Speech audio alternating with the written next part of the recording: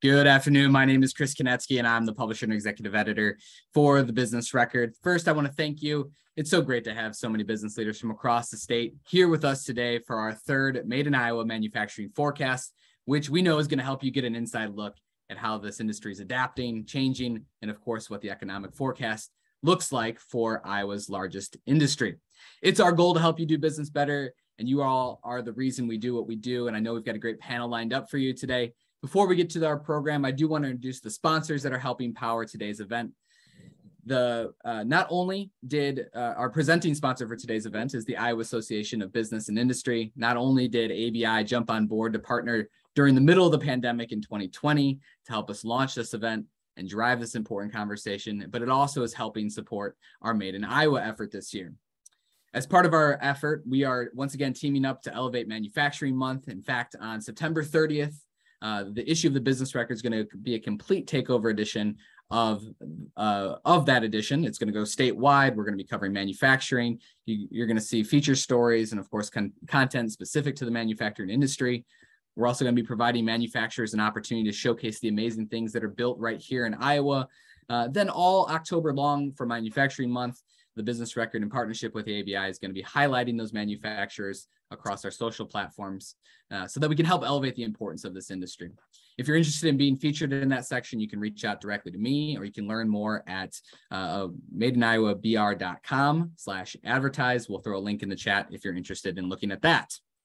And of course, ABI is the heart of supporting the manufacturing industry and manufacturers across the state. ABI has done an amazing job helping its member businesses navigate the past few years, and of course, for years before the global pandemic. So it's always helping businesses adapt to the ever-changing landscape for the industry while continuing to advocate for its members. Before we hear from ABI President Mike Ralston, here's a quick video.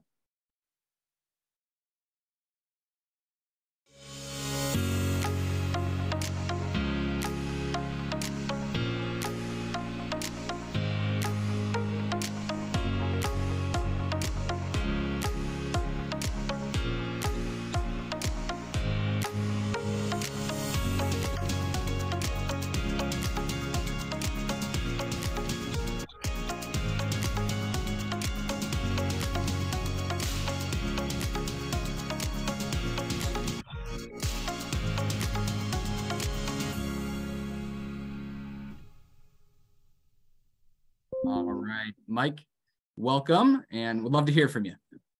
Thanks, Chris. Thanks so much. We really value our relationship with the Business Record and are grateful for all you do. Everybody on this Zoom meeting today knows about the great news and information, the great products of the Business Record. So thanks very much. And thanks to everybody for following along on the Zoom today. We particularly appreciate the coverage that the Business Record gives to manufacturing in Iowa. And that's because Iowa is a manufacturing state. ABI is Iowa's Manufacturing and General Business Trade Association. We work hard to make sure that manufacturers and others are getting the opportunity they need to grow and employ Iowans in this state. You all know, I think, that the manufacturing jobs are some of the very best in this state with the best pay and the best benefits. Iowa manufacturers are innovative and high-tech and sophisticated. I could talk about ABI, but I'd rather talk about ABI members. We're fortunate in Iowa to have so many great manufacturers, and we really appreciate, again, the focus of this session today. I will say that people on this Zoom are going to hear from some terrific manufacturing leaders. Almost everybody, sponsor and panelist, represents an ABI member organization. We're grateful for that. I'd be remiss if I didn't particularly mention Heather Bruce, who is a member of the ABI Board of Directors and one of this state's great manufacturing leaders. So, Chris, thanks for the opportunity to be involved. We appreciate what you do with the Business Record and looking forward to the discussion today. Thank you, Mike. We appreciate it. And thanks again for helping support this and allowing this to be able to be something that we do annually in order to help elevate manufacturing. Next, I'd like to introduce a new supporting sponsor of the event, McKee, Voorhees & Cease. McKee, Voorhees & Cease is a leading firm specializing in intellectual property law since 1924. With the ever-changing and evolving landscape in the manufacturing sector, MVS help their clients navigate it with confidence. MVS's team of advanced manufacturing attorneys are not only equipped with degrees related to the fields of work which they practice, but more importantly, real-world manufacturing experience. Now I'd like to welcome Luke Morehauser, partner and chair of the Mechanical Electrical Practice Group at McKee, Voorhees & Cease. Welcome, Luke. Thank you, Chris, and welcome everyone to the Manufacturing Forecast event today. As mentioned, I'm Luke Morehauser, partner and chair of the Mechanical Electrical Practice Group at McKee, Voorhees & Cease, otherwise known as MVS here. We are a boutique intellectual property firm located in Des Moines.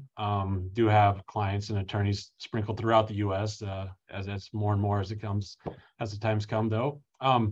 One thing, there is a link in the chat that I'd encourage everyone to click on. It's a recent video highlighting our brand and highlighting our firm, and it's a great video put on by another ABI member. I'm sure Mike would appreciate, Big Bang, but I'll give them a shout out as well. Look forward to the discussions that are going to be taking place today, and heard a little bit of a preview of some of those, and I think there's going to be, everyone's in for a treat today. Advanced manufacturing plays an important role by providing companies the necessary innovations needed to compete in Iowa and globally. New technologies, supply chain disruptions, ever-changing input costs, and evolving product requirements can obscure the path to market for clients in this sector. MVS acts as strategic advisors to manufacturers both in and outside of Iowa, navigating an increasingly complex legal landscape to protect and manage important innovations and to provide a strategic partnership for these companies.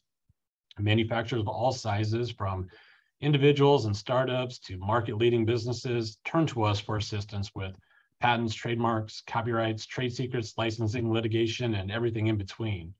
Our attorneys and agents leverage decades of IP experience across a wide range of commercial sectors. We have real-world manufacturing experience and degrees in physics and engineering to assess all facets of our clients' technologies. We focus on protecting the entire supply chain to maximize value in the marketplace by evaluating individual components and products and manufacturing processes before crafting specific strategic plans for our partners and clients. We thank you for joining us today and hope that everyone enjoys the event. Thanks, Luke. We appreciate it. And thank you again for helping sponsor. And finally, I'd like to welcome another new sponsor this year, LightEdge Solutions. For over 20 years, LightEdge has grown to become a regional leader in compliant cloud and secure co-location services for highly regulated industries. Over the years, LightEdge has doubled their team of experts and expanded throughout the region. Joining us today is Director of Sales, Tommy Castle. Welcome, Tommy. Thanks, Chris. We are super happy to be here. So we thank you for including us and giving us the opportunity. As Chris mentioned, I'm Tommy, Director of Sales at LightEdge. As brief intro, we've been around for about 25 years. We're headquartered here in Des Moines, and we operate out of 8 markets with 12 data centers spanning coast to coast. but with a heavy focus here in the Midwest. And manufacturing is one of our primary verticals. So from a LiDAR standpoint, our services are very highly compliant, highly available, and highly secure. We're a data center and private cloud organization. And what that means to the folks on this call is that in an era where capital is so valuable, we enable folks to outsource and operationalize the data center and infrastructure side of the IT house, which enables your team to focus on things like IoT, data analytics, AI, ML, really all things, Industry 4.0. So we provide those, as I mentioned, in a very highly secure and compliant delivery that's always on, always available, and gives our customers the visibility and control they want into their environment. So thanks again for having us today. We're super excited to be here and excited for the event here today. Thanks so much, Tommy. We appreciate it. And thanks again for being on board with us. Well, we're going to go ahead and get things started here. We want to thank again all of our sponsors for helping make this happen. Of course, as we've witnessed over the past few years, the manufacturing industry has been innovative and nimble, especially in a time of rapid change and extreme uncertainty. And the industry that hosts our state's largest sector, we often take a look at the manufacturing industry to help pave the way and set the tone for what's to come. However, while leading the pack, this means our manufacturers, of course, are often the folks that first encounter the challenges that we face here in the business community. And of course, the effects have effects on down the line throughout the economy. As supply chain constraints continue to snarl production of finished goods and delivery of products, and labor issues continue to hamper production and efficiency, we're going to talk today about how the industry is adapting and what the forecast is going forward as general economic winds start to swirl and blow a little bit, perhaps with a bit more uncertainty. Today's panel is going to talk us through some of their thoughts on these topics. They're going to give you a little bit of peek at what they think might be happening in the future so that you can better plan for your business, which of course depends a lot of the time on what's going on in the manufacturing industry. So although our panelists today are fantastic, please give them a little bit of grace. We've asked them to do some forecasting. We never hold them fully accountable to those things, but they're going to do their best today to help give you a little bit of a peek into what's coming next. So with us today, I want to introduce our panelists. Heather Bruce, President and CEO of Osmundson Manufacturing Company. Heather is a fifth-generation owner of family-owned Osmundson Manufacturing in Perry, which prides itself on being a leader in the tillage tool industry through quality and innovation. Next, we have Gabe Glynn, the CEO and co-founder of MakuSafe. Gabe's an entrepreneur at heart. His concept for a wearable safety monitoring and recording device for use on manufacturing floors came to him while he was touring a manufacturing company that was undergoing an OSHA safety inspection. MakuSafe is the sixth startup company from Gabe, who bootstrapped the company 6 years ago using capital and savings from his earlier ventures. Next, we have Kevin Kacere, manufacturer advisor at Baton Global. Kevin was president and CEO of Instapro International, a Grimes-based feed and food processing equipment manufacturer from 2008 to 2021 before he joined Baton Global last year as a manufacturing consultant. Next, we have Jeff Schick. He's the vice president of manufacturing at Pella Corp. Jeff joined Pella in June as vice president of manufacturing, a position in which he provides leadership and direction for all Pella window and door manufacturing facilities. He came to Pella from Harley-Davidson, where he was a vice president of global manufacturing. And we have Ann Villamil, professor of economics at the Tippie College of Business at the University of Iowa. Ann is the Henry B. Tippie Research Fellow at the University of Iowa and is currently a professor of economics. She's worked in the department since 2014. She's got a number of honors. We actually had her on a little bit of an economic forecast pop-up event we did a couple of weeks ago. She was fantastic. I think she accurately predicted everything that was going to happen over the next 2 weeks. So we'll hold her to that. I said I wasn't going to hold the panelists to it. We'll hold her to her forecast as well. So normally we get a rousing applause for our panelists. If you could, please use that chat function. If you could, give them a nice warm welcome, help make them feel warm as they begin to help us understand what's going on in the manufacturing industry. One other thing, while you're in that chat, that's also a great place that if you have questions for the panelists throughout the course of the conversation, you can feel free to put those in there. We won't be able to get to every question, but those questions help guide the types of things we're going to keep asking these panelists. We've only got about over an hour here for us to dig in, and there's plenty to dig into. We're barely going to be able to scratch the surface, and so I want to get things started. With me today is our moderator, senior staff writer Joe Gardiaz, who is helping us moderate today's event, but He's also our manufacturing reporter among many other beats and has been with the Business Record for nearly 2 decades. Joe put together the panel today. He's been working on stories for that Made in Iowa issue that I was talking about. He's the perfect expert to help guide us through today. Joe, go ahead and take it away with the first question. Yes, good afternoon.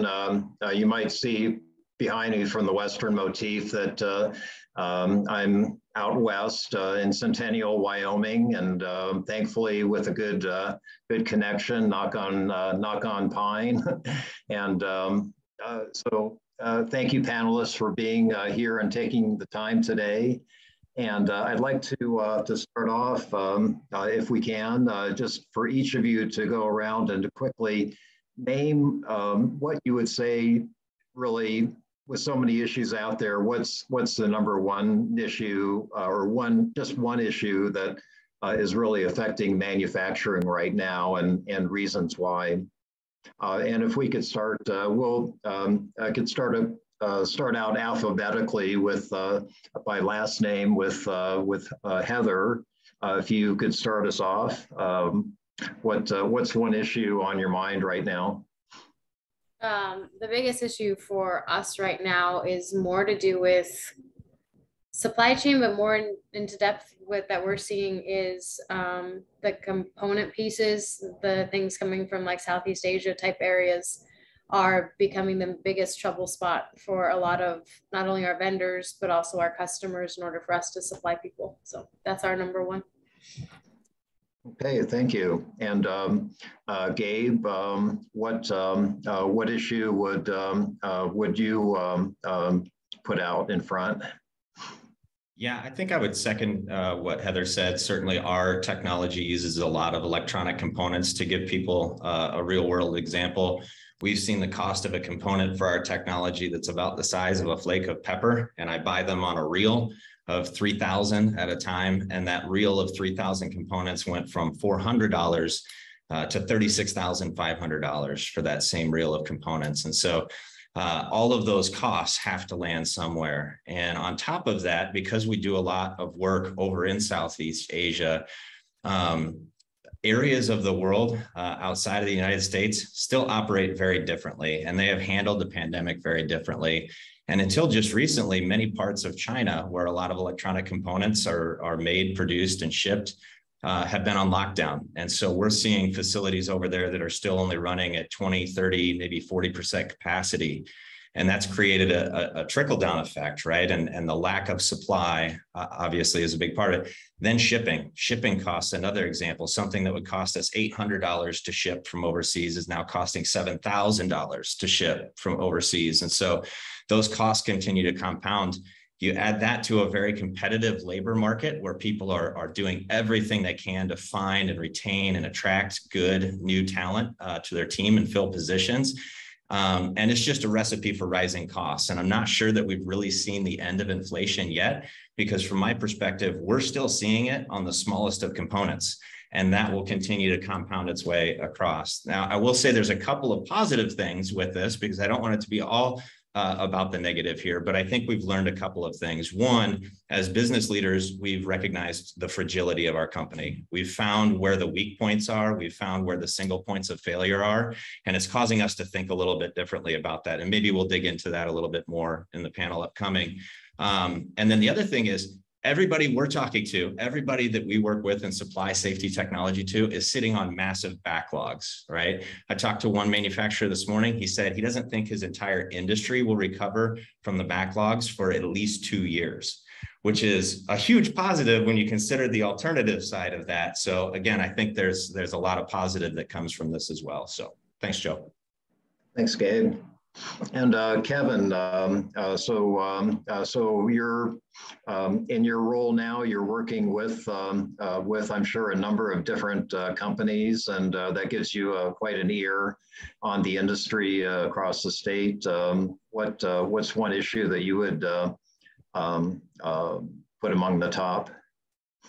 Yeah, I think the number one that I hear about are staffing challenges. And, whether that be somebody in entry-level positions, assembly roles or warehousing roles, all the way up. And it really ties into what Heather and Gabe spoke about, in that the vendors that the manufacturers have are facing those same challenges. And so, yes, there's all the offshore challenges that Heather and Gabe talked about, but even local Midwest challenges of current vendors that might have had lead times of 8 to 12 weeks are now double, triple. And so, and a lot of that is related to their manpower challenges. So that's be the number one thing that I would want to speak to, and we can talk about solutioning as we go. Okay, thanks, Kevin. And Jeff, congratulations on your new position, and with all the experience that you have, tell us what you think is a top of mind issue.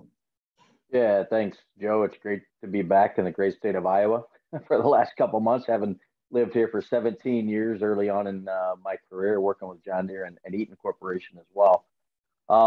Again, in addition to what the other panelists have already mentioned around transportation and supply chain, I think Kevin is exactly right. We're seeing it in our suppliers, even inside of the United States or locally, and in our facilities. It really boils down to labor shortages and continuing labor inflation. The unemployment rate in the state of Iowa is extremely low. It's almost infinitesimal. You can't even count it, really.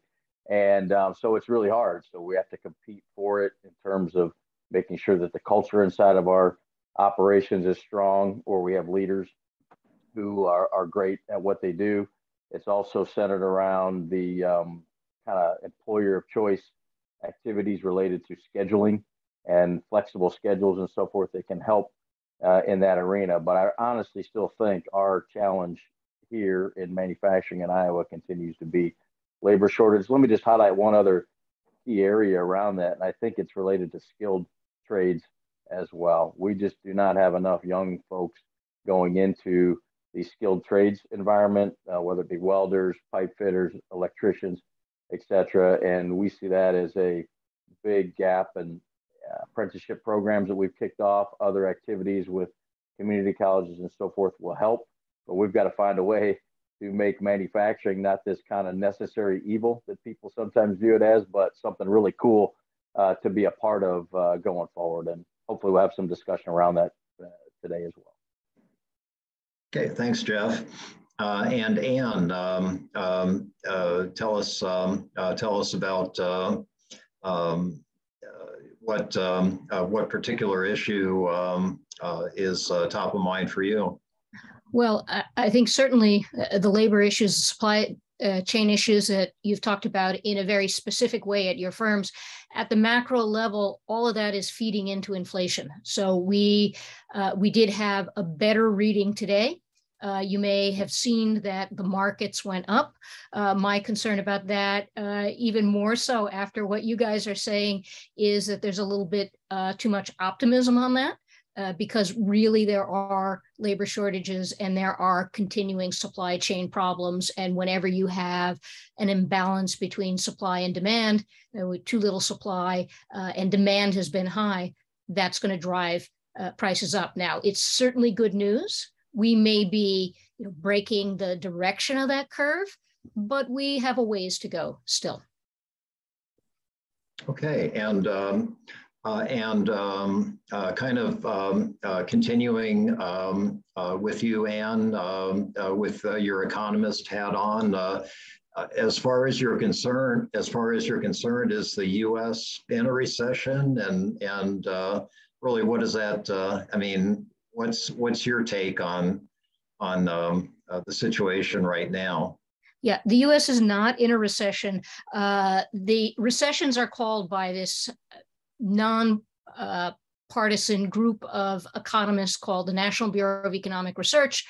The rule of thumb has been 2 consecutive quarters of negative GDP, and we have had that, but their criteria are broader. They include labor market conditions, and as Jeff said, the labor market is good. The unemployment rate nationally just went down to 3.5%. That is very, very low by historical standards. And Jeff's point that that's even lower in Iowa. So the the labor market is tight. There are jobs out there. So that's, that's a big issue. But I was interested to hear from many of you about the backlogs of orders. That's a good thing for the economy, as Gabe pointed out. So this is a very, very uncertain and really confusing time, because people look at things like the GDP reading, but there are a broad measures that go into making such a call. And some of those readings are quite good, like labor. In general, corporate profits have been good. Orders continue to be good. Okay, thank you. Any other panelists have thoughts on that topic, on the economy? Yeah, and I think it was interesting what you were kind of talking about, because everywhere you kind of hear anymore, we're in a recession, this is bad news, negative. And so it leads a lot of people, I think, to be afraid. And then that leads to more of this like fear buying and all these other things that just compound the issue that we're having with our order books and everything. So just to kind of hit on our backlog a little bit, and some of the things that we're seeing with our customers and our vendors is they're 2 years out. Our industry being in ag, we're usually the last one to get hit with any sort of economic changes. So once everything really starts to correct itself, we'll probably be about 6 months after everybody else corrects. We are heavily commodity driven. Our prices are driven by steel because it's 80% of our costs. And then we're also, you deal in the agricultural sector, so that's corn, soybeans, peanuts, all those types of things. Well, those are all, prices are high. Farmers aren't going to give that money over to Uncle Sam. They're going to be spending the money on new equipment. Well, nobody can get new equipment right now. You go to the lots, there's no new equipment to buy. So then they're going to be spending it on other parts that they can buy, wear parts, things that they can fix up their own equipment, machines, and all those things. So I think it's like you said, I think it's a good thing. I think the trouble spot that we're trying to figure out, and everybody is it's prices are just skyrocketing. It's like, all right, where is this leveling out with the pricing? Gabriel said it pretty well of, I went from $300-400 for him to buy a roll to $3,500. And that doesn't seem like it's slowing down yet. Prices are decreasing slowly, but not at a rate that I feel like anybody's able to really put a pulse on. Jeff, I wonder. So let me just jump in on that. You made 2 points. One is that there's sort of this doom and gloom. Doom and gloom in and of itself is of concern, because consumption is actually about 70% of GDP. So if everybody just gets scared and pulls back on consumption, that alone can cause problems. So that's why I think it's really helpful to hear from you guys that on the ground, yeah, you're having problems, but your order books are good. That's a big deal. Again, unless somehow everybody would pull back. Heather, I think it's particularly interesting to hear from you on the agricultural and commodity side, because that also feeds into geopolitical things, Ukraine, Russia. And I think that's an exciting opportunity for Iowa in particular. Over time, as we have these problems, we're just going to get more productive, whether it's machines, seeds, and by that I include global challenges. So I think it's a pretty exciting time, but it's going to take some time to get these things online. You pointed out there are backlogs. There aren't machines on lots, but then there needs to be some certainty for long-term investment to do certain things. Because is this just a temporary problem? People look at the price of energy right now, and people who are listening to us, not very long ago, the price of energy was negative, not just zero, negative, because you had excess oil that had to be put on tankers as a place to store it. So those kinds of volatilities are just tough for firms to deal with. I see. Hey, Joe. I see Gabe's got his hand up and probably wants to chime in. And then after Gabe goes, I'd love to have Jeff from obviously your industry is so connected into housing, which we've heard some rumblings around. So Gabe, we'll have you go first, and then maybe we'll bounce over to Jeff. Yeah, thanks, Chris. And has forgotten more about macroeconomics than I'll probably ever know. So she might have a different take on this, but I think what we're in for seeing is a little bit of an accordion effect. It's not, we're going to have some false peaks and we're going to have some false bottoms. I don't think it's going to be this nice arcing smooth curve where we see things, you know, peak out and start to get better and then just eventually stay better. Just because, especially in the electronics component world, we're seeing this huge glut of people buying up as much as they can. It's the fear buy. It's like silicon chips are the new toilet paper, right, for the pandemic. And so everybody's out there trying to get as much as they can, and they're placing orders with 3, 4, 5 different suppliers for 1 million, 10 million of these things, and then they'll cancel the other ones when stuff comes in. And so the market responded by saying, okay, we're not going to allow any cancellations or returns. And so now you have people that are sitting on stockpiles. And just in the last couple of weeks, we're seeing prices start to come down on that. And we're seeing that with chip manufacturers reporting earnings and talking about their forecasted earnings coming up on Wall Street. And we've seen the semiconductor industry take a massive hit here in the last few days. And so I think what's going to happen is we might end up getting a huge flood of all this stuff, which will create some acceleration as long as we can get the bodies in there to help produce it. And then again, just the peaks and valleys before it really comes out. And so I think the smart business leaders will find the opportunities to take advantage of when they're in the right place, and then take advantage of being able to hold back or wait back when they can when we're in those valleys. So. Yeah, I think let me just thanks, Chris. Let me just weigh in there a little bit. I think demand volatility is a big deal, Gabe, and you hit it right on. And it's not just cyclical like it used to be or seasonal. It's because of ordering patterns of folks based on this high variation of lead time inside of the supply chain and highly volatile availability of products. And those who can figure out how to win in the availability game with products are tending to win right now. In the housing market, again, I've been in the industry now a couple of months. I did have the luxury of working for Kohler Company as well during my career, so in the kitchen and bath space. But I can tell you at the macro level, it still feels like there's strong opportunity in the construction space. There's still fewer houses. Rents are still really high.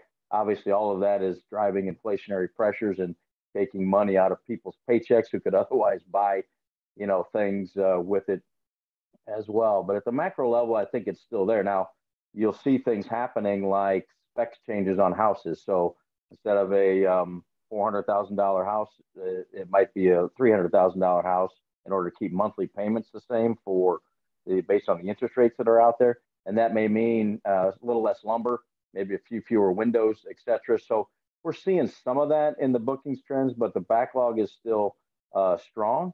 And the lead times are still extended depending upon the product mix. And that's where I come back to this demand volatility that we see in the order bookings, where folks are looking for what's available, not even exactly necessarily what they want.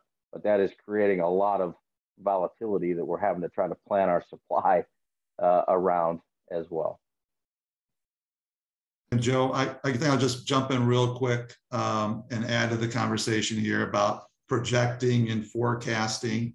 You brought it up previously in another discussion we had, this VUCA world we live in, the volatility, uncertainty, complexity, and ambiguity. Really tough to forecast in that type of environment because you can't predict what's coming down the road. The Ukraines of the world, the COVIDs of the world, and so forth. And so planning around that, establishing strategies and business practices to deal with that, increasing your shock absorbers. Maybe you had a cash level that you normally would try to carry. Now it might make sense to increase that a little bit. So there are different approaches to handling those unpredictable events. But really, number one is stay focused on what drives your business. Stay focused on your North Star, what's your mission and your how to win philosophy, and then address those issues with those shock absorbers that I mentioned. And And so, and one major thing that that seems to be coming up again and again is the labor shortage and the effects that that's having. I guess looking at supply and demand, how much really is that affecting wages, and are you or increasing benefits? I mean, what's the environment like for attracting and retaining quality workers at this point? If any of you would like to take some time talking about that. I'll start again. So we're doing a little differently around our area. I'm sure everybody sees some form of hiring, sign-on bonuses, all sorts of different incentives to get people in the door. We're actually leaning more on our current employees, and we're going by referral programs instead. And that seems to be helping us a ton when it comes to getting people to stay. The hard part isn't getting someone in the door. That was the easy part. It's getting them to stay past the 90 days. It used to be pre-pandemic, I could get somebody benefited and they would stay at least 3 years. Now I'm lucky if I get somebody benefited for them to stay 6 months. So the referral program has been tremendously helpful. And then unfortunately, because I am in a small town with 4 other industries of manufacturing of some format, we're competing with each other. I'm not only competing with Des Moines and a 30-mile radius of where I'm located, I'm also competing with just right in my own backyard of people. And with all the new companies coming into Iowa, it's making it even harder to retain people, because it seems to be nobody really wants to do the kind of like Jeff talked about with the manufacturing. Everybody's like, oh, it's manufacturing, it's harder work, it's this, it's that, it's not that cool, sexy technology or whatever it is. And it's like, all right, so that's one of the things that we're looking into. I know somebody commented in the chat about automation. I think that's where everybody's minds go to, but how do you do automation with people? Because people is still what makes Iowa. And one of you in your responses for our pre-event question that we published had mentioned about the use of technology in supplementing the labor force. I mean, is this, are conditions really driving technology or technology investments right now as a way to supplement or augment labor when there's shortages? You know, I might have said that in my pre-comments, and that gets back to the points being raised by people on the ground on this panel. The answer, as it almost always is in economics, is it depends. So if these are short-term fluctuations, then you're just going to try and tighten your belt and sail through them. But if we know that this is a long-term change, then yes, you have to bite the bullet and invest in those new technologies. And that's why all of this uncertainty and ambiguity that others have mentioned is just crucial right now. Okay, and Gabe, I see you've got your hand raised. Go ahead. Sorry, it's my classroom days here in Iowa. Can I answer? It's interesting, you know, we're in the workplace safety space, and we're seeing companies invest significant dollars into improving the health and happiness and function of the worker, because they know that they need to be able to attract people, they need to be able to retain. And 2 immediate examples pop into mind on a call last week with one of our customers. They just had invested in 2 very large cooling systems for their production facility, because data that was gathered through our technology told them that their employees were in the extreme risk category for heat exposure, right? And something that maybe 5 or 10 years ago wouldn't be an investment that a company would have the ability to make or be willing to make, is something that they're absolutely looking at now and going, okay, there's the cost of that, but then there's the big benefit back to us. And another one is another Iowa manufacturer here investing in robotic technology, right, to improve the risk of musculoskeletal disorders, right? Losing workers because of an injury or because of repetitive motion or just hard physical labor is a cost that a company can't take on right now. They can't even fill the seats that they have. And so we're at least seeing significant investment in improvement of the environment, improvement of the job functions and job processes. And I think that's a complete shift from where companies were looking, even just a few years ago. Okay. Thank you. And Jeff, did you have something to add on that? Yeah, or? Yeah, just to pile on with what Gabe was saying, automation used to be kind of, can we get a payback? Is there cost reduction associated with it?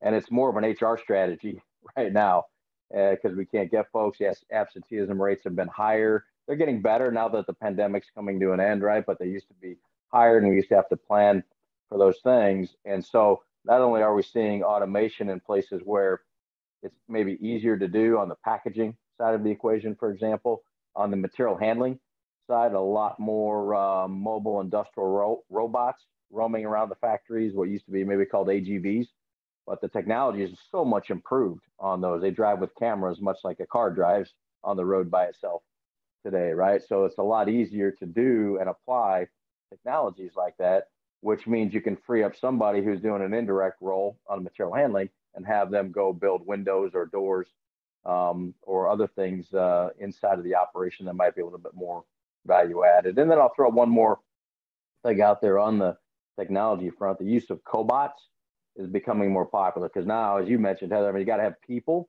but there's assisted cobots out there that can work around people without the big fences and light curtains and all the safety things that you might have to have in place when you see those big yellow and orange, robots spinning around your factories. The cobots can be a very helpful complement to a team or an area that can then maybe reduce the reliance on folks a little bit as a result of having that. Plus, as Gabe mentioned, there's safety gains to be made. I mean, we want people to retire from our operations in a way that they can still go enjoy a very high quality of life. So ergonomics and safety can be facilitated by some of the automation that's put in place. Okay, and Heather, what's you were nodding your head about the cobots, and is that an area that you're I take it that you're investing in or have invested in? Well, we haven't invested in any robotics, so to speak, yet. We're just kind of dipping our toes because we are a forge. So dealing with robotics, with being able to, the vision and aspect of things is very challenging right now because you can't see the difference between 1,000-degree part and 1,000-degree furnace. But we are looking into investing into cobots. We're looking into some of our cold work into some of that kind of stuff. And we're working with Cirrus and then another marketing company in Des Moines to try to kind of help combat that issue with the visual in order to be able to have some of the robotics and things. And it's just like Jeff said, it's more to do with how do I take this manual labor aspect out of it and utilize the person for their mind more so than just the physical labor. Gone are the days of having the 18 to 30-year-old men from the farm basically being able to do these hard labor works anymore. So, I mean, our industry itself has changed. 15 years ago, you wouldn't have found a single woman on our shop floor, and now we have 8 of them, all different races, all different ages and things. And so it's been extremely helpful trying to invest in these types of technologies to be able to make the work easier so that I can go after women, older demographics in like the 40s and 50s and types of things, instead of just going after the really young, able-bodied people. So it's been very helpful for us. And along the lines of hey Joe, it looks like yes. Kevin was gonna chime in there as well. Just want to make sure to catch him. Okay, Kevin, you go ahead. Yeah, thanks, Chris and Joe. Yeah, and this labor cost issue, is a real problem. And the area that we're leaning into, is some of you brought it up, is on retention. And there's just this beyond the cost of acquiring that additional that replacement employee. There's the cost of the loss in productivity, right? Because you got to onboard, you got to train, and so that churn increases that cost, increases the lack of productivity. So the best solution is to retain those folks And it's not just about the common denominator in the wage level. We're bringing tools to the party to really understand what's going on with your employees. How are they working together? How can we create the environment that's more productive for them?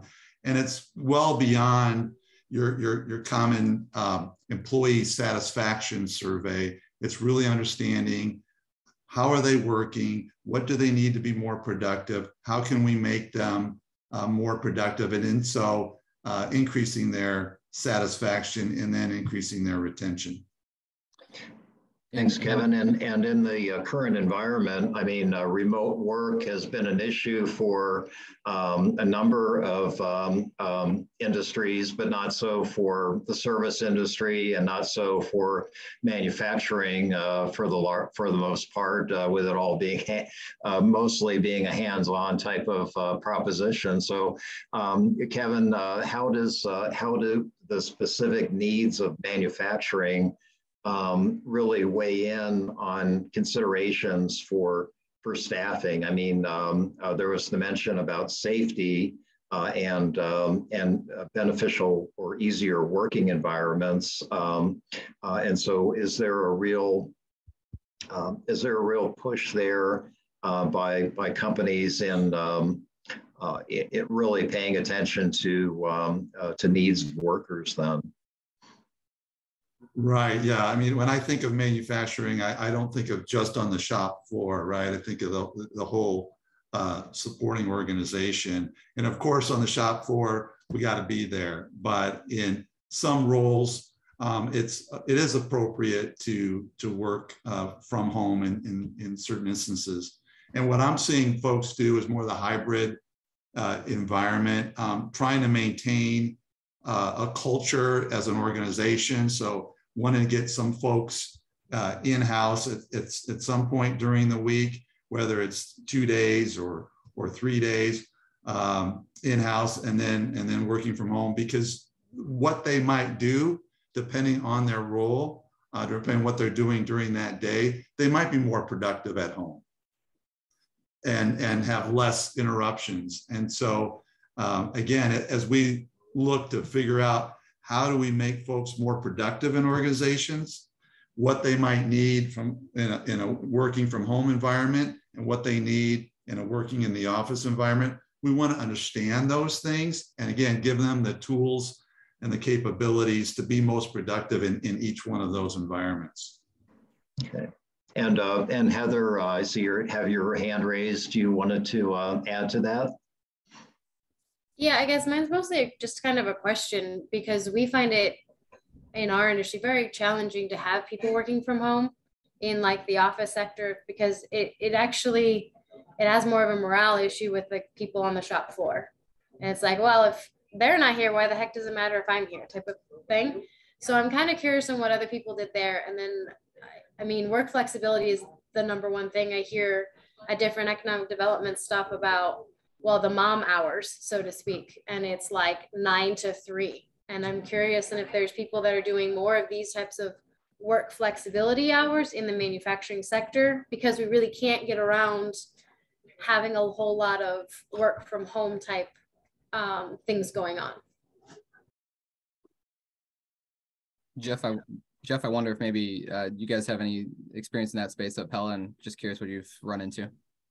Yeah, I mean, I think as the team mentioned, we love having the support teams here with the manufacturing team. There's no better place than to be out on the shop floor, to help make things better and help find those productivity opportunities. We do think flexible schedules is key to opening the pool of possible candidates, right, for our operations. And so and we don't think that the plant has to have one schedule, right? So there's multiple schedules inside of our operations in order to be able to accommodate that. And it turns into then folks' ability to get a good work-life balance with it and match the needs that they have. Now, it's not infinite schedules, but give you an example, we have like a Coleman schedule, right, where people are working 4 10s and then they're off, and then they work the next 4 10s and then they're off. And what they have to work a weekend, they get a weekend off every 3, if you will, with that type of schedule. but it's really helpful for us to get 60 hours of work, if you will, but nobody's having to work overtime more than 40 hours in a week. So there are options like that. We don't have really any part-time jobs, if you will. Maybe, as Heather was referencing, some of those types of schedules that might be more conducive to people that are raising a family as well. But we are getting creative in how we think about schedules and how we think about each area not necessarily having to be on its own schedule. Does that make sense? Yes, yes. And hey, Ann, I want to ask you a question here, and just to see if you've got some input. Obviously, labor and Iowa has demographic challenges and labor challenges outside of just manufacturing. That's also a longer term challenge potentially. So I'm just curious, as you're looking at the labor market, and if you were talking to manufacturers, what would you be projecting in that space? And curious what your thoughts are there. Well, I thought Heather's comment about hiring people older by using cobots was a very interesting thing to hear about. In the data, it's very clear that the people who didn't come back to the labor market post-pandemic are older. So they're there, whether it's safety, whether it's, there were certain things that were physically challenging, and you can deal with some of that with cobots. I think that's a group that's there, that's had experience, that have certain blocks to getting them back. In the beginning, I think when we didn't have vaccines, if people were older, they were at higher risk. And so, you can understand that now we have vaccines. And so if we're able to induce those people to come back, that could be a very helpful thing. And Gabe, I wanted to ask you, and this seems like a good opportunity to ask about your labor outsourcing strategy. You told me that your production facility is located in Malaysia, and tell us about the decision behind that. Have you always outsourced, and how does that affect your labor strategy? Yeah, there's some blessings and curses behind what happened. No, we're a startup company, a venture-backed startup company. In the early days, we built, made, iterated, tested everything right here in Iowa, actually with a lot of great companies here in Iowa that were willing to be guinea pigs as we tried to figure out how to refine and fine tune the technology. When it came to production, one of the key things that our investors were looking for was an end-to-end operation, somebody that could produce everything from the PCBs, the printed circuit boards, all the way through plastics production, assembly, and that really limited where we were going to be able to look. So obviously we looked where most of that stuff is produced, over in Southeast Asia, landed on a facility in Penang, Malaysia, that does a lot of production for companies here in the United States. We're one of the smaller companies that they work with. Now that provided us a couple of advantages. One, we were really fortunate. We ordered a lot early out of the gate, and we got most of our inventory brought in before everything hit. We also saw the effects of COVID-19 about 4 months before we did here in the United States. And so we were sitting here watching what was happening over there, knowing that things were going to be incredibly difficult. And that helped us make some challenging business decisions in those very early days of us actually taking a product to market. Our product launch was scheduled for April of 2020. After 4.5 years worth of R&D and heart and soul and blood, sweat, and tears, our big event that we had planned for that was canceled. Now, the other thing that also happened was they came out of it, the initial surge, they came out of it before we did here. We were still trying to figure things out. We were trying to figure out, are we an essential service? That was a term I'd never even known. They don't teach that in business college, 10 years ago, right? And so all of those things that we were trying to figure out over here, we were able to then be able to get back up and going over there a little bit earlier.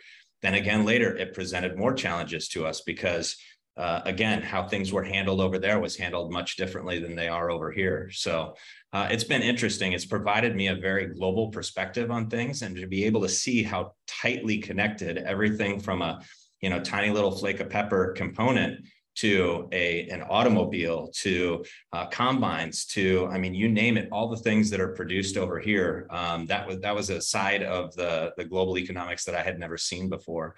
But I want to be encouraging. We are starting to see some positive movement on pricing. Logistics is still absolutely out of control, and I don't know when. I don't see, and we'll probably have a better look into the future on that one. I just don't see light at the end of the tunnel right now. I'm going to be over in Malaysia in 3 weeks, and I'm actually thinking about loading up a suitcase and bringing a suitcase full of holsters back, you know, as a carry, because it's $7,000 to ship that back, or I could just put it in a carry-on and check my bag for $150 with the proper paperwork. But anyways, just don't try to bring back, you know, like a breakfast sandwich. That doesn't work.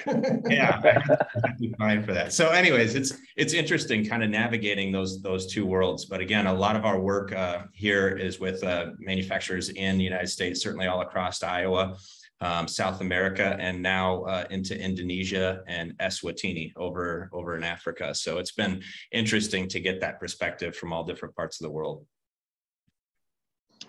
And a question from our audience in the area of information and cybersecurity. What are some priorities, I guess, in that area? I mean, is that rising to the top right now, or is it just kind of in the background? Yeah, Joe, I can weigh in on that.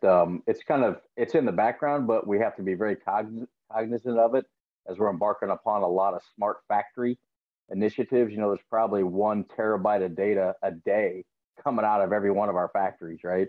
And harnessing that and using that, I think, is going to be key to our ability to get more productive going forward as well. But as you connect machines, you tap into PLCs, you get all this stuff on the cloud as well. You get all this data in data lakes and data warehouses.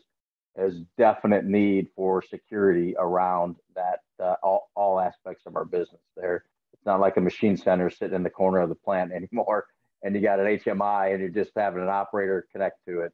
Everybody is tapped into that stuff, just like the smart home stuff as a consumer, the smart factory stuff needs that as well. But I got to say, it's not like that's the first thing we go to. It's a kind of a table stakes, right, to be in that particular game and to advance manufacturing more into the digital world. That's where it's really starting to come into play. Any other thoughts on the information security? Or Yeah, I'll jump in. Go back to my CEO days. It was last year, not too far back, right? And we definitely had problems in regards to 70% of our business was international. And so brought in a whole host of characters that would try to get in and either act as a customer, as another customer, and try to have us switch banking instructions to posing as a certain individual, trying to get a wire sent, or getting into our system. And so we had regular training. We had testing that would go on, and folks would be tested about, do they hit that email or do they not? And just constantly bringing that to the forefront of everybody, because one person making one mistake can open up your company. And so training, audit, testing, and just continue having that in front of folks would be something that I would recommend. And I can imagine that with all of the volatility and uncertainty going around, there are a lot of changes with suppliers or with financial institutions where maybe it would have been unusual to be changing relationships, but now that's much more common. So are there either internal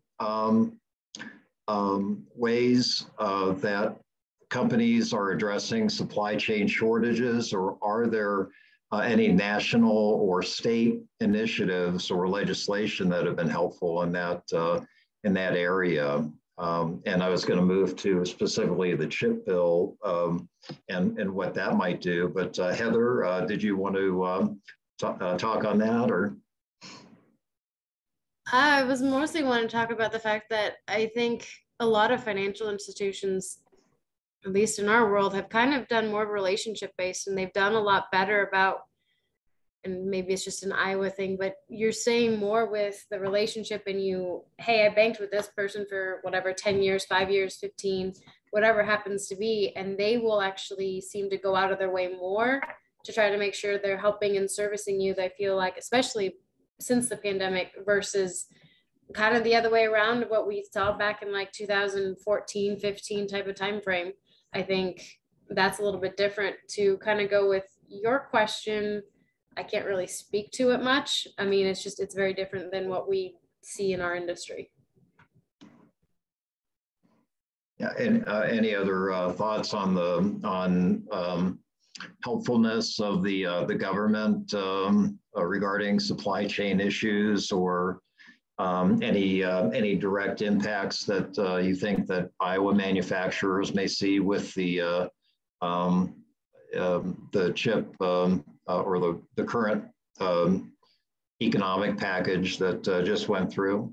Well, so one of the things I think the government is trying to do, which is helpful, is to provide some certainty into a very uncertain environment.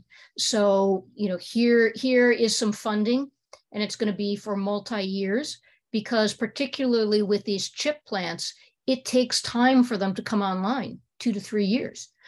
So making that kind of statement that we understand that this is a strategic and national priority, I think is very helpful, particularly when many of the countries that particularly with regard to China, that we compete against, have had a lot of state investment and simply state-owned enterprises for a very long time. So I think that this is important for us to flag this, because everybody has indicated these are problems. And more geopolitical stuff, it's China itself. A lot of those chips are made in Taiwan. We just had news about political pressures with Taiwan, so we know how sensitive that is. We know that China is now doing military practice exercises, but we've learned something from all this, that if we don't take care of certain strategic interests,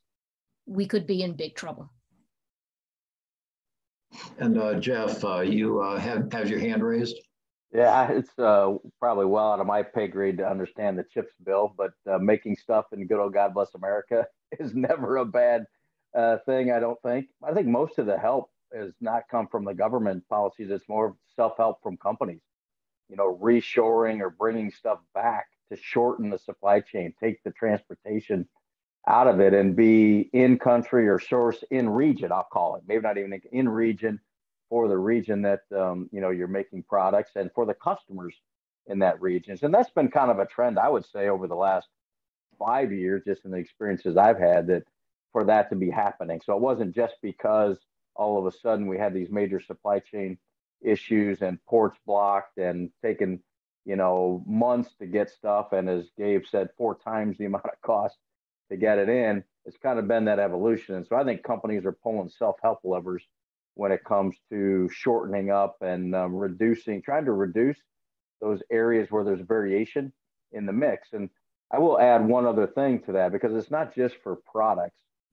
Where I think we've fallen short, and I don't know if you can weigh in on this, where I think we've fallen short in supply is our ability to get equipment and tools. So all of those have microchips, in them as well. And so that has extended lead times for what we thought might be capacity coming online.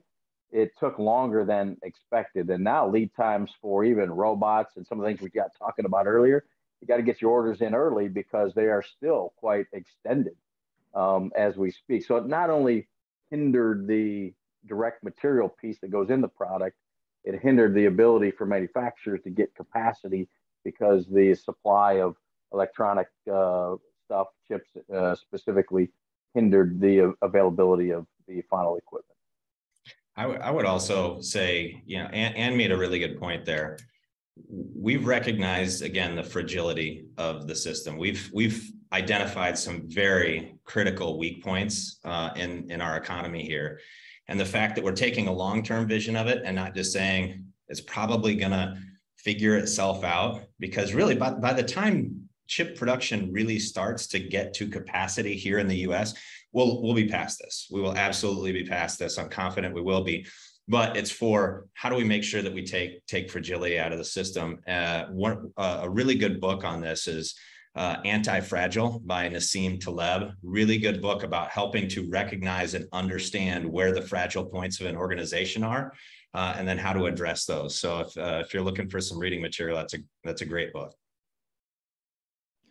Are there things that you wish your customers or your suppliers recognized or knew that perhaps need to be emphasized? I mean, ways of doing business that are better.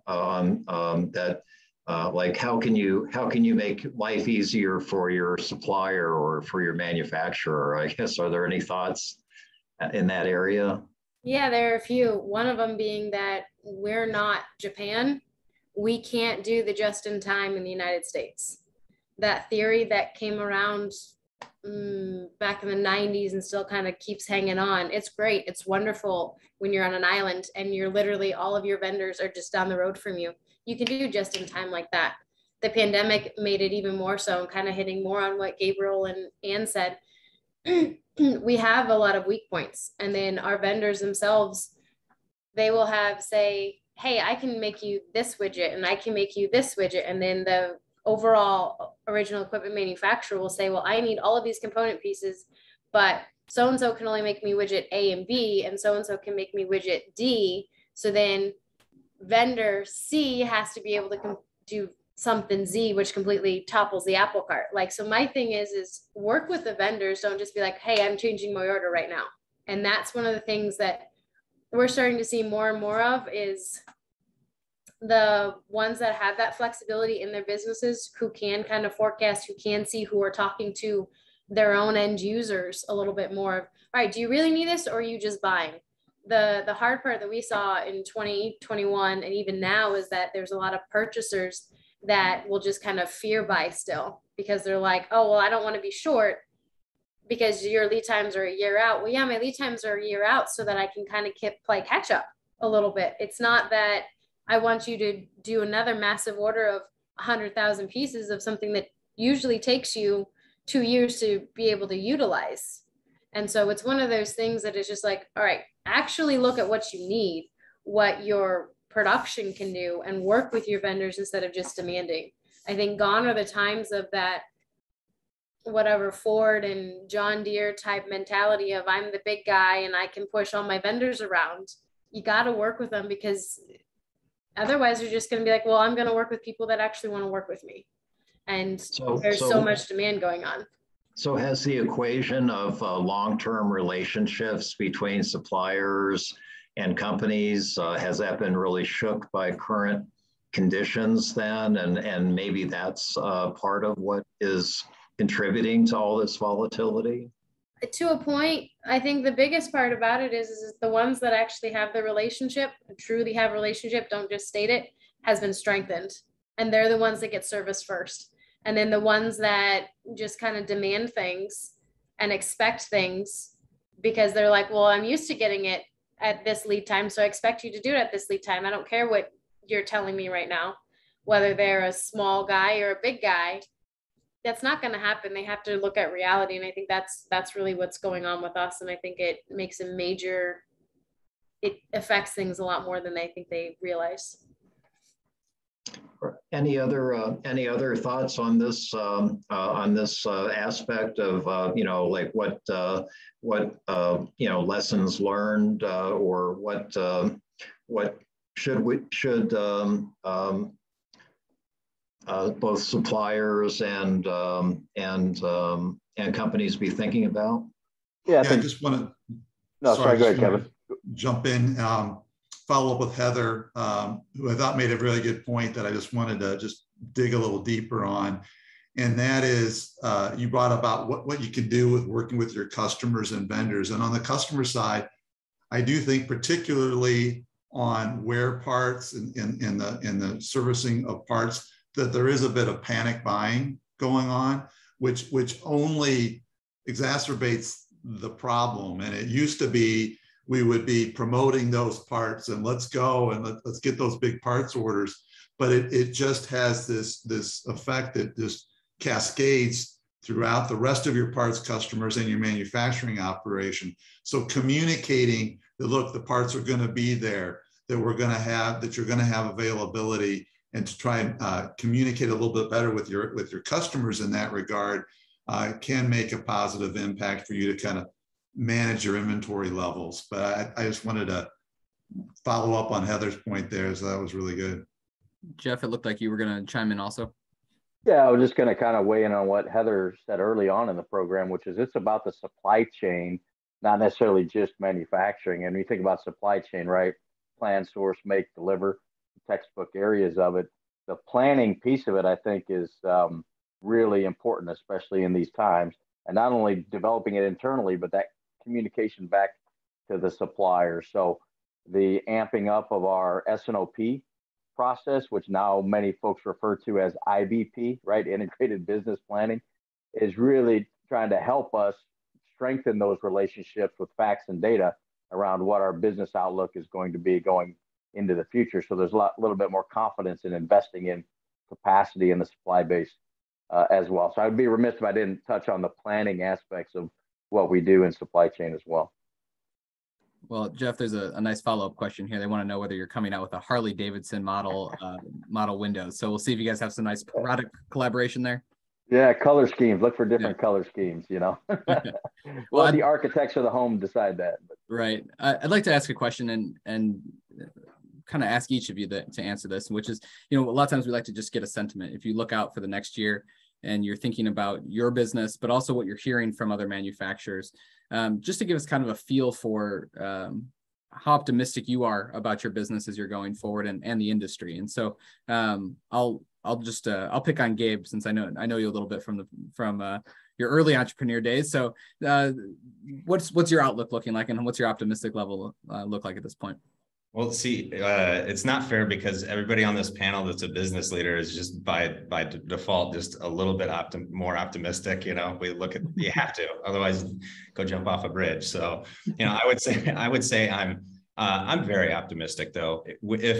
If the situation wasn't backlogs of orders and still high demand and consumer spending, is still good, I would feel, far less optimistic.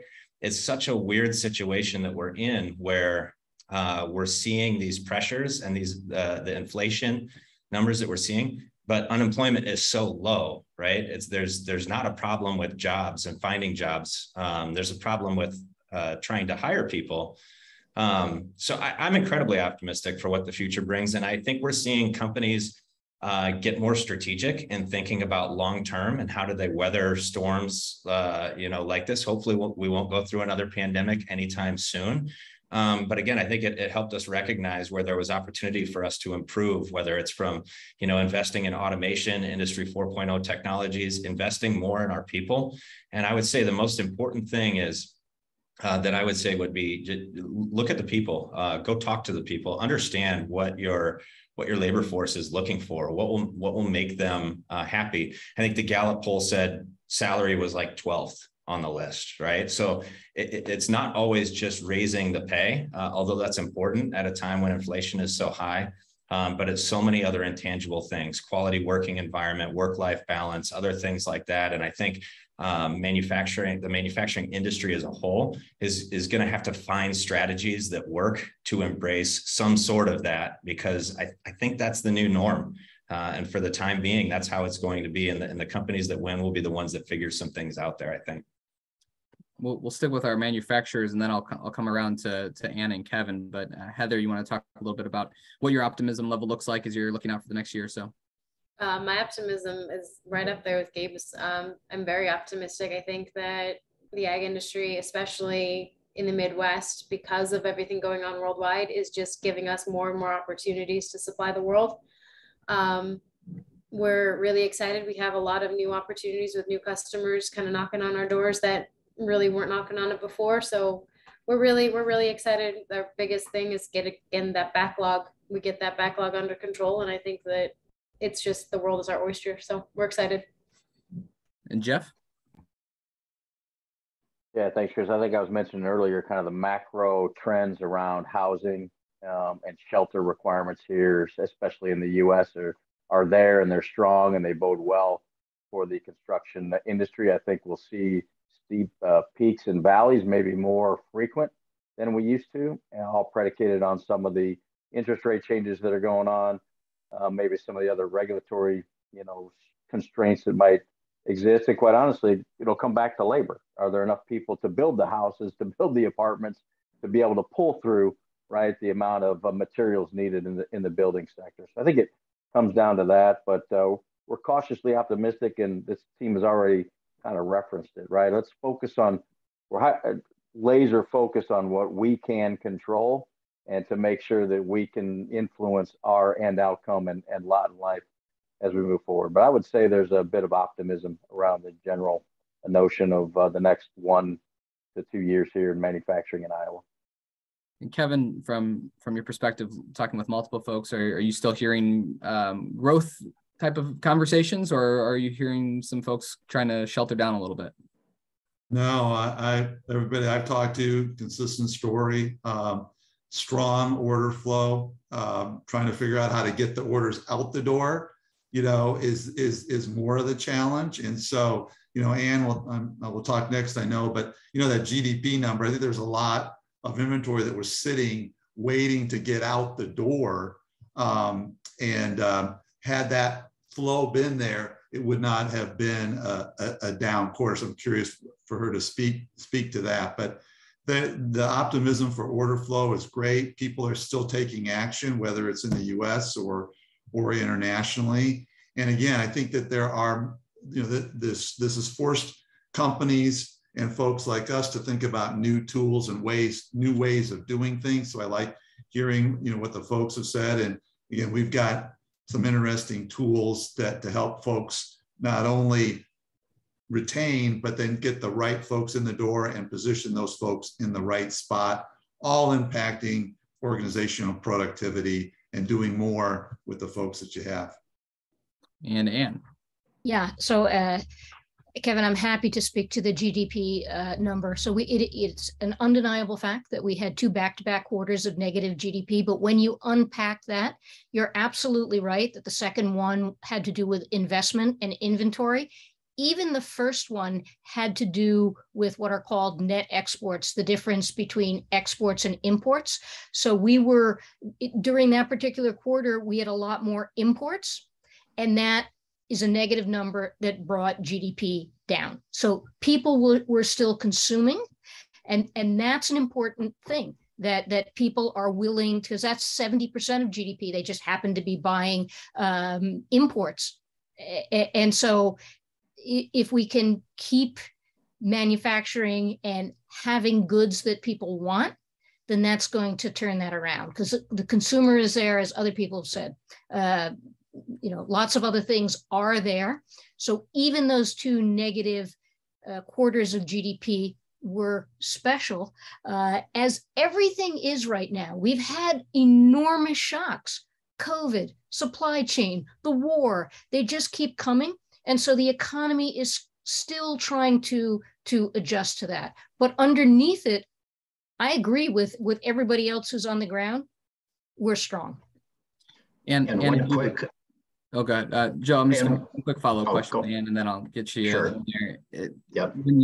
When you're looking, if you were telling people to look at some indicators that are coming up here in the next few months or weeks or so, what are some of the things you'd be looking at to see which way the wind is kind of starting to blow? So we always focus on the consumer. What are they looking on? That's important. And that's why this, it's hard for manufacturers to find labor, but if people have jobs, then they can buy things, then, consumption goods, houses, all kinds of other things. So that's a very, very important thing to focus on the consumer. Now, if you ask the consumer how they feel, consumer sentiment surveys are low. They're worried about all these things, but they keep buying, and they have jobs. So that's an important part. So I would, certainly always focus on the consumer, focus on these supply chain issues, because we really need to either do more so-called just-in-case supply chain rather than just-in-time, also sometimes referred to as nearshoring. The value of having your supplier close to you has gone way, way up. So that's a good thing for domestic manufacturers. The one thing I would continue to be concerned about are energy prices, because it's such a primary input. It affects everything. Prices are moving in the right direction right now, but we've had so many unprecedented shocks. And so even our domestic, again, it's good news for the United States. We're one of the big three energy producers, but we have, we could be one shock away of refineries being taken out because of weather related things. So there's still concern about that. Joe? Okay, yeah, I just have one thing I wanted to mention on that topic. Iowa GDP, the Iowa Innovation Council 5 years ago, they set a goal of 32 billion for manufacturing GDP for the state. And according to data I saw recently, the state met that goal actually, or very close, 31.7 billion in GDP. So there's been good growth in GDP in the past 5 years. Quickly, any expectations? Can we do as well in the next 5 years? It sounds like there's a lot of optimism out there. So I'm guessing the answer may be yes for most of you. Yeah, because some of the shocks that are undeniably coming, for example, have to do with commodity prices. And so Iowa has a big agriculture component, even seeds that are drought resistant, things like that. That stuff is very, very important.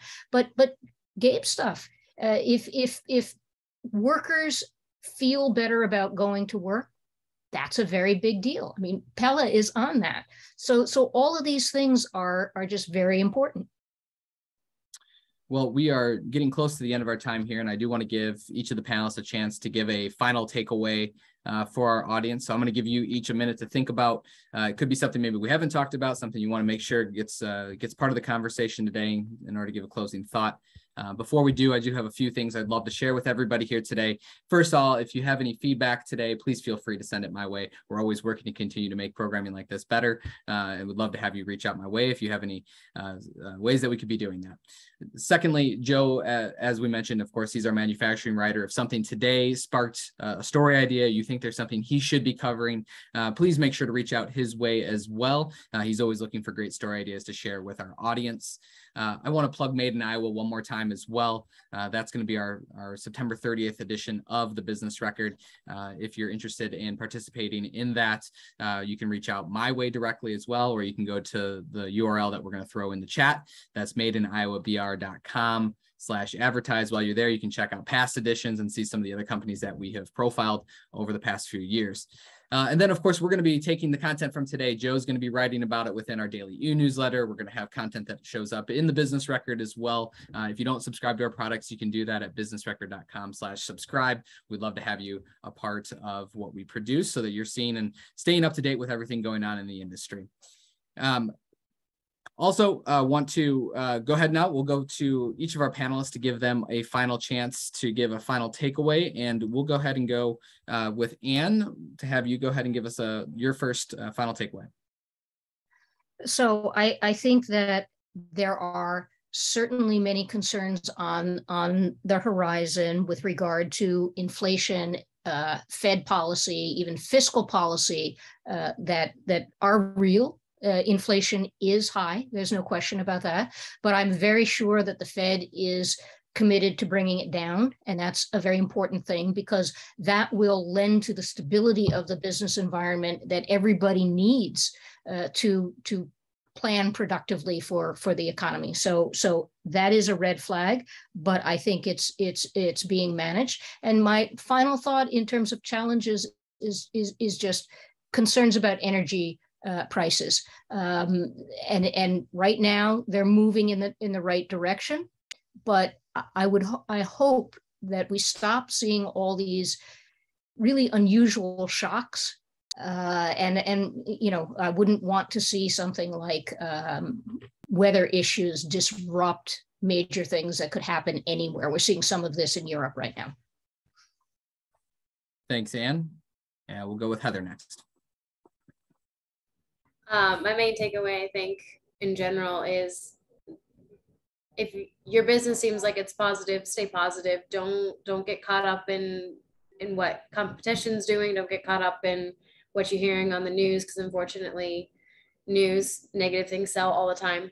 Not here at the business record. No, not the business record. Right, thanks. But in general, just if your business thinks, if it looks positive, stay positive, and kind of like what a few of the other panelists said, keep doing what you yourself are doing for your company and stay strong on what you can win as. So thanks, Heather. And as you mentioned, negative things maybe do sell, but what we try to do is we always like to take the challenges and put them back through that good lens to help people find solutions to that. And so hopefully we're helping folks do that here today as well. So Jeff, we'll go to you next. Yeah, thanks, Chris. I think as everybody mentioned, we are in quite a VUCA economic and geopolitical environment that we're having to survive in. So a quick shout out to every manufacturing person in Iowa, across the country, quite honestly, for the resiliency that they have shown through these very unprecedented times. It's been quite amazing, and I quite honestly am inspired by what I've seen and what I see inside of our operations day in and day out. I still think there's three key things: the continuing labor shortage and inflationary pressures that come with it, the accelerating energy potential interruptions. I think Anne, highlighted on that, and that was a topic we didn't touch on much, but I think energy interruptions and inflations that come from that. And then this notion of chasing demand volatility for a variety of reasons that's in the system. We're going to have systems and solutions that deal with those. And, the winners will clearly meet these head on with creative solutions for sure, but always, and it gets back to what Heather was saying, serve the customer, eliminate waste, and becoming the employer of choice are the three things that we're actively pursuing day in and day out. Thanks, Jeff. And we'll go with Kevin next and give Gabe the final thought. Yeah, I just wanted to hit upon as Jeff just did about this crazy world that we live in now, this VUCA world. And so some things we haven't talked about, there's, solutioning. First of all, is more important than ever is access to data, what's going on. Don't wait to the annual strategic planning process. Have a good flow of information coming into your organization as well as going through. So communication around your organization and environment of sharing information. And then in addition, we have that North Star, that mission and so forth at a high level. But as you push those tactics down, creating an environment and a culture that allows for flexibility, because you're going to know things are going to change. That. It's tough to forecast this world, but things are going to change. So allowing for flexibility and people to make decisions is so critical in this new environment. So data, communication within the organization, and flexibility and decision-making down in your organization help get you through these challenges that will undoubtedly arise. All right, and Gabe, you get the final thought. Yeah. Thanks, Chris, and thanks, Joe and Stacy as well. And Kevin, Heather, Jeff, it's been an honor being on the panel. I know I'm taking so much away from this conversation, and I hope everyone listening was able to do the same. I would say we've got a couple of things going for us. Because we're here in Iowa and we're Iowans, we have so much support in the manufacturing community. ABI obviously is a linchpin in all of this. And so thank you to their support for this program and for all the great things that they do for Iowa manufacturing. I think if we were anywhere else in the country, we'd probably have struggles that couldn't be overcome, or that would be harder to overcome. Because we're here in Iowa, we pull together. And so I would encourage people, if you're out there trying to figure out, what can I do? I'm dealing with the labor shortage stuff. I'm dealing with production issues. Look to organizations like ABI, look at Iowa Economic Development Authority. There are funds available to invest in Industry 4.0 strategies and tactics. There are solutions that are out there that can help augment some of these challenges that you're facing with the lack of labor force. So I would encourage you to take action, go look, ask around, call peers, talk to anyone on this panel. I'm sure they would be happy to take your questions and point you in different directions. I know I certainly would. And again, thank you to the Business Record for putting this on and for allowing me to be a part of this distinguished panel. I really appreciate it. Thanks, Gabe. And thanks again to everybody for being part of the panel again today. I want to thank everybody in the audience as well for attending and taking the time to better understand the manufacturing industry and what the effects could possibly be. We too are a manufacturer and work each day and each week to produce the Business Record, both print and digitally, and we're a locally owned business as well. So the lessons from today are things we're definitely going to be applying to that as well. And of course, there's many ways that you can help support us as well, so that we're able to continue to provide programming like this. If you're not already a member, we'd love to have you as a member of the Business Record. You can do that at businessrecord.com/membership. And of course, you can feel free to reach out my way if you're interested in any advertising opportunities or sponsorships like we had available for today's event. If you're, in addition, I want to just go ahead and thank again our sponsors, McKee, Voorhees, and Cease, and Light Edge Solutions, both of our supporting sponsors today, and also to ABI for your presenting sponsorship and for helping start this with us a few years ago as well. You guys power out Iowa businesses, and you are helping power our business as well. Now, again, we've got some links back in the chat again, if you'd like to use those to see the videos. Also, a list of upcoming events for ABI that you can participate in as well. And then finally, of course, you saw the nice thank yous in the chat. But once again, thank you to our panelists for being here today. We really appreciate it. We couldn't do it without you. Thanks for providing your insight. Again, I'm Chris Konetsky, group publisher of BPC, Joe Gardia, senior staff writer with the Business Record. Thank you for being with us today, and have a great afternoon. Thanks all. Panelists, if you want to stick around for just 1 second, if you've got the time, we'll just do a quick little wrap once we get everybody off the back end part.